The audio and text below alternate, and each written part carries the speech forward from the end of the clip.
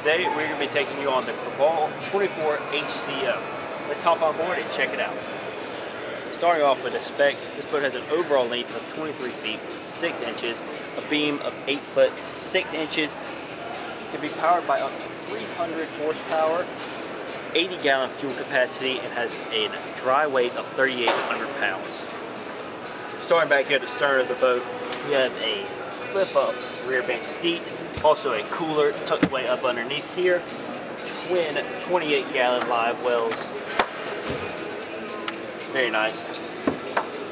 We have some tackle storage up underneath here, a pull-out cooler, a nice prep station with a small sink.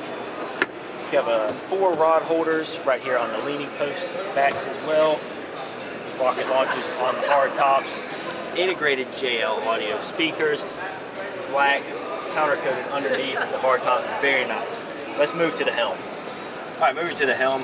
You have nice flip down seats. VHF radio. C-Star for your jack plate. Mercury throttles. JL audio head unit. Simrad MFDs.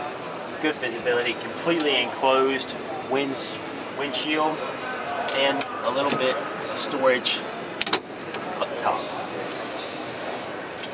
Also, on port and starboard side, you also have under the gunnel rod storage. That's nice to hold all your rods, get them off the deck. Where your first aid is going to go. Nice feature there. Moving up here, you have a live well under the forward seating, a small storage box, put a 5-gallon bucket in there. That's also where your batteries are. And then we move to this large casting platform. Alright, right now in this configuration, this has the full casting platform pads. If you remove all of these, there's storage lockers on port and starboard side, as well as center storage, and your rod locker is up front. Thank you guys for following us along on our walkthrough of the Crevalle 24 HCO. If you like this video, be sure to like and subscribe down below, and we'll see you on the next one.